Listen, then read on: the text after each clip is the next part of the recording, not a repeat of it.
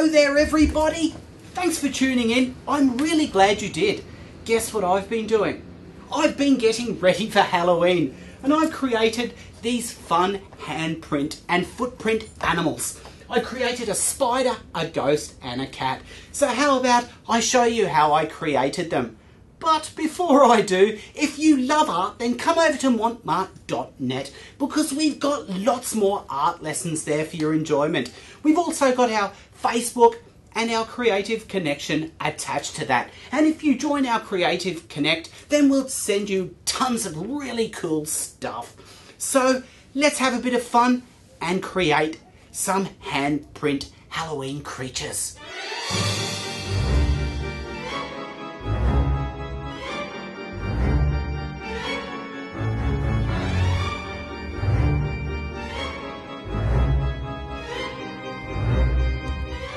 So for this step, we'll need some white and some black paint. And I'll be using the Montmart Kids poster paint.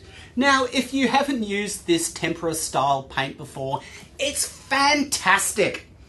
It's quite opaque, but most importantly, it's also non-toxic and washable.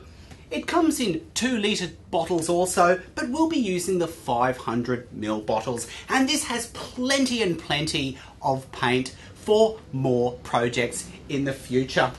I'll also be using some Montmart paper in the A3 format. For my ghost, I'll be using the black paper, and for the other projects, I'll be using the white paper. Oh, you'll also need a foot. Hopefully you've got one of these, or you won't be able to make a ghost.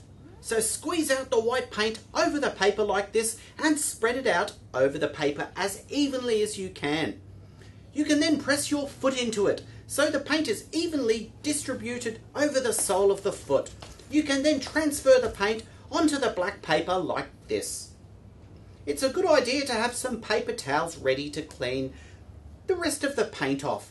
Next, squeeze out some black paint onto the paper. Use the tip of your finger to create a mouth and 2 eyes. Make the eyes a little bit smaller. And there's a ghost. Ooh. Well, that was a bit of fun. Now let's create a scary black cat. So take your black paint and let's create this cat. Follow a similar method in regards to distributing the paint. Transfer the paint onto the page and fill any blank parts that haven't been covered with your finger. Pop on a head, a tail and some ears.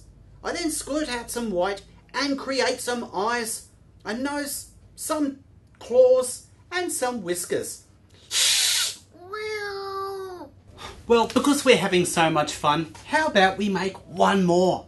But this time, let's make a spider. So again, create a nice even coat of paint and transfer a palm print. When you do this, lift your thumb so it doesn't make an impression. Create one going the other way. Fill in the missing spots, then create a heap of eyes with white spots. Well, I told you it was a ton of fun to do with your young ones, and you really do get a lot of really great keepsakes out of it. Thanks again for tuning in. Don't forget to join our Creative Connect if you haven't already. And until next time, keep on creating art.